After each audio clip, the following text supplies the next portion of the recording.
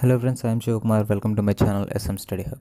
Friends, RRB LP CBT Stage 2 ప్రిపరేషన్లో basic science and engineering కాన్సెప్ట్స్కి సంబంధించి engineering డ్రాయింగ్లో మనం ఇప్పుడు లెసన్ నెంబర్ 10లో ఉన్నాము. ఈ పర్టికులర్ లెసన్లో మనము సర్కిల్స్ గురించి డిస్కస్ చేసుకోబోతున్నాం. Circles and terminology which are used in circles. మనకి ఎటువంటి డెఫినేషన్స్ అయితే ఇంపార్టెంట్ డెఫినేషన్స్ ఉన్నాయో సర్కిల్స్కి సంబంధించి అవన్నీ ఇక్కడ మనం డిస్కస్ చేసుకుంటాం.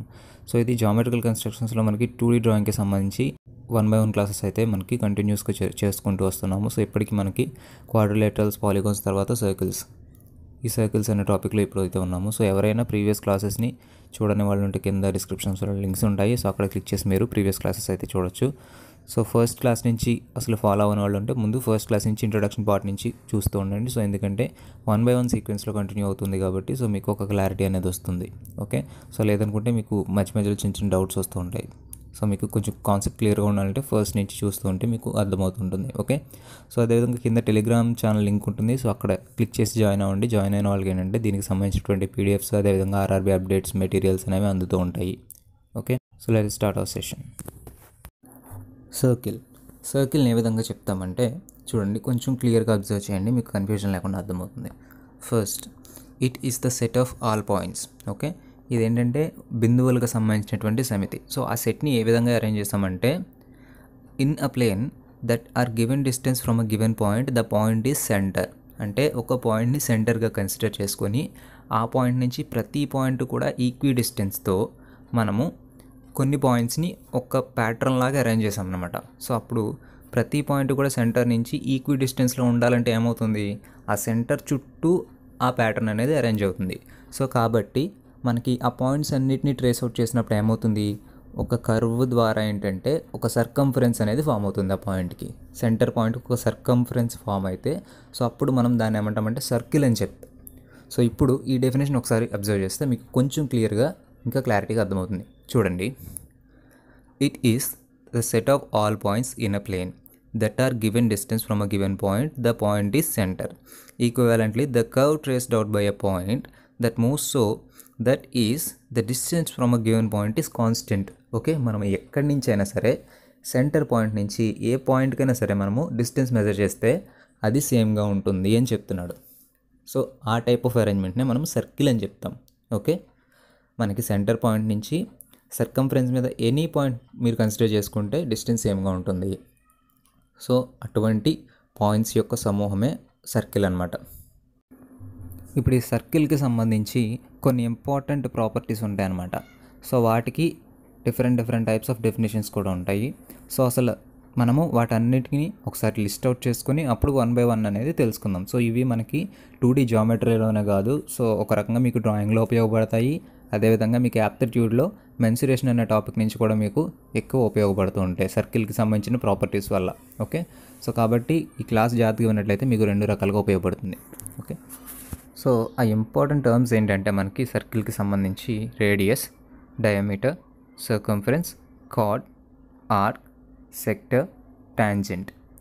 ఈ టర్మ్స్ అనేవి మీరు జియోమెట్రీకి సంబంధించి ప్రాబ్లమ్స్ చేస్తున్న సిబిటీ స్టేజ్లో ఇంజనీరింగ్ డ్రాయింగ్కి సంబంధించినటువంటి బిట్స్ ఏవైనా ఈ టాపిక్ నుంచి వచ్చినా, లేకపోతే మీకు యాప్టిట్యూడ్కి సంబంధించి క్వశ్చన్స్ మెన్సురేషన్ నుంచి వచ్చినా, సో అక్కడ సర్కిల్స్కి సంబంధించినటువంటి ఏవైనా ప్రాబ్లమ్స్ మీకు వచ్చినప్పుడు సో అందులో ఇటువంటి టర్మినాలజీ అనేది యూస్ చేస్తూ ఉంటాడు. సో సపోజ్ రేడియస్ ఇంత, లేకపోతే కార్డ్ లెంత్ ఇంత, డయామీటర్ ఇంత అని చెప్పేసి మనకి అక్కడ ఇస్తూ ఉంటాడు. సో ఆ టర్మ్స్ అనేవి తెలుసుకుంటే మనకి ఒక క్లారిటీ ఉంటుంది. సో అసలు వాడు ఏం చెప్తున్నాడు అనేది మనకి ఇంకొంచెం క్లియర్గా అర్థమవుతుంది. మనం సమ్స్ అనేవి ఈజీగా చేయొచ్చు. కాబట్టి ఫస్ట్ వీటిని 1/1 మనం తెలుసుకుందాం. ఫస్ట్ మనం రేడియస్ గురించి తెలుసుకుందాం. రేడియస్ అంటే ఏంటంటే the radius of a circle is defined as any of the line joined from it's centre to circumference. Okay, so మళ్ళీ చూడండి, radius of a circle is defines as any of the line join from it's centre to the circumference. So ఇక్కడ centre to the circumference అంటే మీకు ఇక్కడ ఫిగర్లో చూపించినట్టు ఒక circle centre point తీసుకుంటే దాని నుంచి సర్కంఫరెన్స్కి ఒక లైన్ని, స్ట్రైట్ లైన్ని డ్రా చేస్తే ఆ డ్రా చేసిన లైన్నే మనము సింపుల్గా రేడియస్ అని చెప్తాం అనమాట. సో ఈ లైన్ అనేది సర్కంఫరెన్స్ మీద ఎటువైపు గీసినా సెంటర్ నుంచి సేమ్గా ఉంటుంది. ఓకే, ఈక్వి డిస్టెన్స్లో ఉంటుంది అనమాట. ఓకే, కాబట్టి దీన్ని రేడియస్ అని చెప్తాం. అలాగే దీన్ని మనము ఆర్తో డినోట్ చేస్తాం అనమాట, స్మాల్ ఆర్తో. ఇప్పుడు మీకు రేడియస్ అంటే అర్థమైంటుంది కదా, సెంటర్ నుంచి స్ట్రైట్గా సర్కంఫరెన్స్ మీదకి ఒక లైన్ గీస్తే దాన్ని రేడియస్ అని చెప్పొచ్చు. నెక్స్ట్ రేడియస్ తర్వాత తెలుసుకోవాల్సింది డయామీటర్, రెండు రిలేటెడ్ అనమాట. ఓకే, రేడియస్ తర్వాత మనం డయామీటర్ తెలుసుకుంటే క్లియర్గా అర్థమవుతుంది. చూడండి, డయామీటర్ డెఫినేషన్ ఏంటంటే diameter of a circle is any straight line segment. చూడండి, ఇక్కడ సెగ్మెంట్ అని చెప్పాం. డయామీటర్ అనేది స్ట్రైట్ లైన్ సెగ్మెంట్, ఎందుకంటే మనం ఎండ్ పాయింట్స్ చూపిస్తాం ఏ బి అని. ఓకే, సో చూడండి, diameter of a circle is any straight line segment that passes through the centre of the circle and whose end points lie on the circle. Okay, so అంటే మనము ఒక straight line సెగ్మెంట్ని తీసుకొని end పాయింట్స్ని denote చేసి AB అని చెప్తే దాన్ని diameter అని చెప్తాం. ఇది దేని గుండా పాస్ అవ్వాలి? సర్కిల్ యొక్క సెంటర్ గుండా పాస్ అవ్వాలి. చూడండి, మీకు ఫిగర్లో కనిపిస్తుంది కదా. సో ఈ విధంగా అనమాట మనకి ఒక సర్కిల్ సర్కంఫరెన్స్ తీసుకుంటే ఆ సర్కంఫరెన్స్ మించి ఒక లైన్ స్టార్టింగ్ పాయింట్ తీసుకొని సెంటర్ని టచ్ చేస్తూ ఎండింగ్ పాయింట్కి వెళ్ళాలి. అంటే సర్కంఫరెన్స్ ఈ చివరి నుంచి ఆ చివరికి మధ్య గుండా వెళ్ళాలన్నమాట. సెంటర్ పాయింట్ని ఖచ్చితంగా టచ్ చేయాలి. అలా టచ్ చేసి వెళ్తేనే దాన్ని డయామీటర్ అని చెప్తాం. ఓకే, సో అలా టచ్ చేయకుండా సెంటర్కి కాకుండా కొంచెం పైన కానీ కింద కానీ అలా వెళ్తూ ఉంటే దాన్ని మనము కార్డ్స్ అని చెప్తాం. ఈ కార్డ్స్ గురించి మనం ఈ లెసన్లోనే కొంచెం ముందుకు వెళ్ళిన తర్వాత తెలుసుకుంటాం. ఓకే, అయితే మనకి సర్కిల్లో ఉండేటటువంటి అతి పెద్ద కార్డ్ ఏది అంటే మళ్ళీ డయామీటర్ అని చెప్తాం. ఓకే, సో కాబట్టి కార్డ్స్ అనే టాపిక్ వచ్చినప్పుడు నేను ఇంకొంచెం క్లియర్గా చెప్తాను దాని గురించి. సో ఫస్ట్ మనకి ఇక్కడ డయామీటర్ని డీతో ఇండికేట్ చేసుకుంటాం అనమాట. అలాగే దీనికి ఫార్ములా వచ్చి 2r, ఎందుకంటే 2 ఇంటూ రేడియస్ అని చెప్తాం. ఓకే, రేడియస్లు 2 తీసుకుంటే డయామీటర్ సరిపోతుంది. ఎందుకు? మనకి సెంటర్ నుంచి ఒక ఎండ్కి పాస్ అయితే దాన్ని రేడియస్ అని చెప్తాం. ఓకే, సో అదేవిధంగా మనకి ఈ ఎండ్ నుంచి సెంటర్ని తాకుతూ సెంటర్ నుంచి మళ్ళీ ఆ ఎండ్కి వెళ్తుంది.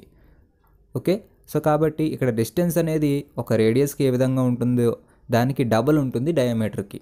కాబట్టి మనము 2 ఇంటూ రేడియస్ అని చెప్తాం అనమాట. ఓకే, సో మీకు ఫార్ములా అర్థమైంది అనుకుంటున్నాను. 2r అనేది డయామీటర్కి సంబంధించిన ఫార్ములా, r అంటే రేడియస్. నెక్స్ట్ మనం తెలుసుకోవాల్సింది సర్కంఫరెన్స్ గురించి. సో సర్కంఫరెన్స్ అంటే డెఫినేషన్ ఏ విధంగా చెప్తామంటే the circumference of a circle means the distance around it. Okay, so మనకి సెంటర్ చుట్టూ ఉన్నటువంటి ఈక్వి డిస్టెన్స్లో ఉన్నటువంటి పాత్ ఏదైతే ఉందో, ఇందాక పాయింట్స్ని ట్రేస్ అవుట్ చేసాం కదా పాత్, ఆ పాత్ని మనము సర్కంఫరెన్స్ అని చెప్తాం. అంటే సో ఈ సర్కంఫరెన్స్ని ఇంకా మీకు క్లియర్గా అర్థమయ్యేలా చెప్పొచ్చు. ఎలా అంటే circumference would be the length of a circle if it opens and straight and to a line segment. అంటే ఈ సర్కిల్ యొక్క పాత్, రౌండ్ పాత్ని మనము కట్ చేసి స్ట్రైట్గా చేసామనుకోండి, సో అదేంటంటే ఒక లైన్ సెగ్మెంట్లో ఫామ్ అవ్వచ్చు. సో కాబట్టి సర్కంఫరెన్స్ అంటే ఏంటంటే సెంటర్ పాయింట్ చుట్టూ ఉన్నటువంటి మీకు ఆ పాత్ ఏదైతే కనిపిస్తుందో ఆ పాత్ని మనము సర్కిల్ యొక్క సర్కంఫరెన్స్ అని చెప్తాం అనమాట. చుట్టూ ఉన్నది కాబట్టి దాన్ని సర్కంఫరెన్స్. జనరల్గా అయితే చుట్టూ కొలత అని చెప్తాం కదా, దాన్ని సర్కంఫరెన్స్, వృత్త పరిధి అన్న చెప్పొచ్చు. దీనికి ఫార్ములా వచ్చి మనకి 2πr. ఓకే, సో ఇక్కడ r అంటే రేడియస్, అలాగే π అంటే 3.14 వాల్యూ. ఓకే, సో ఈ వాల్యూ దగ్గర పక్కన మనకి r రేడియస్ ఎంత అయితే ఉందో దాన్ని వేసుకొని క్యాలిక్యులేట్ చేస్తే మనకి సర్కంఫరెన్స్ ఎంతైతే లెంత్ ఉంటుందో ఆ లెంత్ అనేది మనకు వస్తుందన్నమాట. సో కాబట్టి 2πr అనేది గుర్తుపెట్టుకుంటే మనం సర్కిల్ యొక్క సర్కంఫరెన్స్ ఎంత ఉందనేది గుర్తుపెట్టుకోవచ్చు. సో r వాల్యూ ఇస్తాడు, దాన్ని బట్టి మనము సర్కంఫరెన్స్ ఫైండ్ అవుట్ చేయొచ్చు. నెక్స్ట్ మనం చెప్పుకోబోయేది కార్డ్ గురించి. కార్డ్ అంటే ఏంటంటే card of a circle is a straight line segment whose end points both lie on a circle. Okay, so లేదా ఇంకో విధంగా చెప్పాలంటే card is a line segment join any 2 points on a curve. Curve అంటే మనకి ఇక్కడ circumference అని తీసుకోవాలి. Okay, so మీకు అర్థమయ్యే విధంగా చెప్పాలంటే కింద ఉన్నటువంటి ఫిగర్ చూసినట్లయితే ఈ ఫిగర్లో మనకి 3 లైన్ సెగ్మెంట్స్ కనిపిస్తున్నాయి. సో ఈ 3 లైన్ సెగ్మెంట్స్ ఎక్కడున్నాయి? సర్కిల్ యొక్క సర్కంఫరెన్స్ మీద 2 ఎండింగ్ పాయింట్స్ మీద, ఒకటి స్టార్టింగ్ పాయింట్ ఇంకొకటి ఎండింగ్ పాయింట్గా తీసుకొని 3 లైన్ సెగ్మెంట్స్ అనేవి ఉన్నాయి. ఇటువంటి లైన్ సెగ్మెంట్స్ అరేంజ్మెంట్నే మనము కార్డ్స్ అని చెప్తాం. అంటే ఈ లైన్ సెగ్మెంట్స్ ఏ విధంగా అయినా ఉండొచ్చు, కానీ ఒకటి స్టార్టింగ్ పాయింట్ సర్కంఫరెన్స్ మీద ఉండాలి, అలాగే దాని ఎండింగ్ పాయింట్ కూడా సర్కంఫరెన్స్ మీద ఉండాలి. సో ఇది సర్కిల్లో పాస్ అవుతూ ఉండాలి. ఓన్లీ సర్కిల్లోనే, సర్కిల్ దాటి వెళ్ళకూడదు, సర్కంఫరెన్స్ దాటి వెళ్ళకూడదు. అప్పుడే మనం దాన్ని కార్డ్ అని చెప్తాం. ఓకే, సో అందుకే మీకు అతిపెద్ద కార్డ్ ఏంటి అంటే డయామీటర్ అని చెప్పాను. ఎందుకంటే మనకి సెంటర్ గుండా ఏ కార్డ్ అయితే పాస్ అవుతుందో అదే అన్నింటికంటే లాంగెస్ట్ అనమాట. సో కాబట్టి అతిపెద్ద కార్డ్ ఏది అంటే డయామీటర్ అని చెప్పాలి. ఓకే, సో ఇది కార్డ్కి సంబంధించినటువంటి ఇన్ఫర్మేషన్. సో ఈ కార్డ్స్ అనేవి మనకి స్టార్టింగ్ పాయింట్ ఉంటుంది, ఎండింగ్ పాయింట్ ఉంటుంది. సో పాయింట్స్ డినోట్ చేయడం మర్చిపోకూడదు. ఇవి లైన్ సెగ్మెంట్స్. సో అలా కాకుండా మనకి లైన్ కనుక పాస్ అవుతూ ఉంటే, అలా వెళ్ళిపోతే సో అంటే సర్కంఫరెన్స్ దాటి అటువైపు ఇటువైపు కూడా అలా ఎక్స్పాండ్ అయిపోతూ ఉంటే దాన్ని ఏమని చెప్తామంటే సీకెంట్ అని చెప్తాం. ఇది ఎండింగ్ పాయింట్ స్టార్టింగ్ పాయింట్ ఉండదు, సెంటర్ నుంచి అలా పాస్ అయిపోతూ ఉంటుంది. సర్కంఫరెన్స్ బయట నుంచి బయటికి పాస్ అయిపోతూ ఉంటుంది అనమాట. సో అప్పుడు దాన్ని మనం సీకెంట్ అనాలి, కార్డ్ కాదు.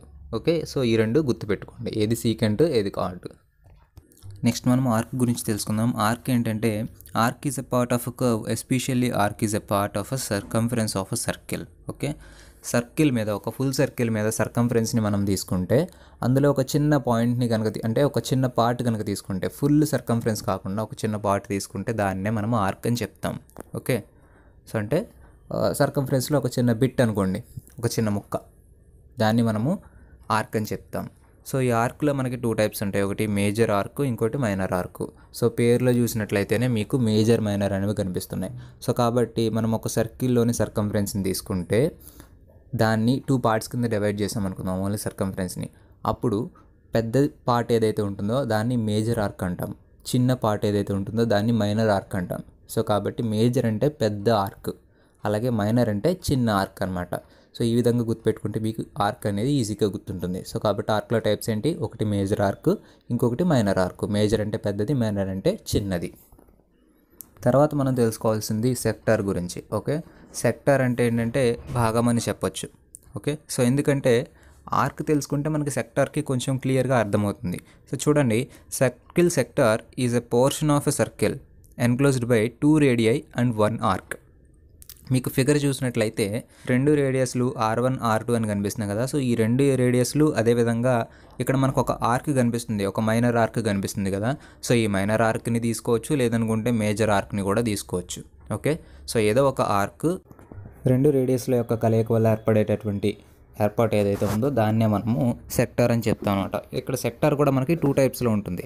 సో ఎందుకంటే మనకి మైనర్ ఆర్క్తో ఏర్పడితే మైనర్ సెక్టార్ అని చెప్తాము, అలా కాకుండా మేజర్ ఆర్క్తో ఏర్పడితే మేజర్ సెక్టార్ అని చెప్తాం. ఓకే, మీకు ఇక్కడ సెక్టార్ పోర్షన్ అనేది క్లియర్గా ఇక్కడ పిక్చర్లో చూపించిన విధంగా ఉంటుందన్నమాట. సో ఈ సెక్టార్లో పార్ట్స్ ఏంటంటే 2 రేడియస్లు, ఒక ఆర్క్ అనమాట. సో రేడియస్కి ప్లూరల్ మనకి రేడియై అని చెప్తాం. సో కాబట్టి 2 ఉంటే రేడియై అనాలి. ఓకే, నెక్స్ట్ సెక్టార్ తర్వాత మనం తెలుసుకోవాల్సింది ట్యాంజెంట్ గురించి. ఓకే, ట్యాంజెంట్ అంటే తెలుగులో స్పర్శరేఖ అని చెప్తాం. సో ట్యాంజెంట్ ఏం చేస్తుంది అంటే సర్కిల్ యొక్క ఎండ్ పాయింట్ని టచ్ చేసుకుంటూ వెళ్తుంది. ఓకే, కాబట్టి డెఫినేషన్ ఏ విధంగా చెప్తాము, a line which touches a circle are ellipse at just 1 point it is called tangent.